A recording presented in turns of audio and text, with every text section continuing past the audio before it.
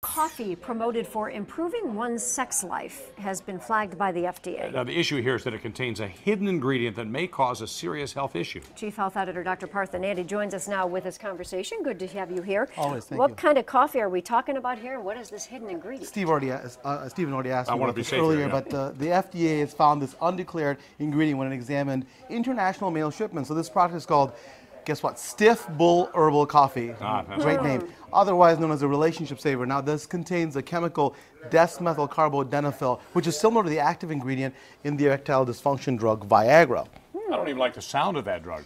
Yeah. What does it do? What effect is it having? So what the health issue is that this compound is not listed on the package, and people can't check to see if this ingredient interacts with any medication. So, and this chemical can't interact with prescription drugs that contains nitrates like nitroglycerin. It can cause decreased blood pressure, and it can drop to dangerous levels. Medications with nitrates are often described for those with diabetes, high blood pressure, high cholesterol, and heart disease. So it can be a really big deal. Right, especially because if you know that there are warning labels, I would assume with Viagra with interactions, but if you don't even know what's in this, this could be a problem. All right, so what's your prescription with this? So erectile dysfunction is common, especially as you get older, but it's not a natural part of aging. So here are my prescriptions. Number one, first, always talk to your doctor. Having erectile dysfunction or ED, this could be a sign of health issues like diabetes or heart disease. Make lifestyle changes. So we always talk about quit smoking, lose weight, and exercise daily. Also get counseling. Anxiety, depression, stress, and other mental disorders can really cause erectile dysfunction.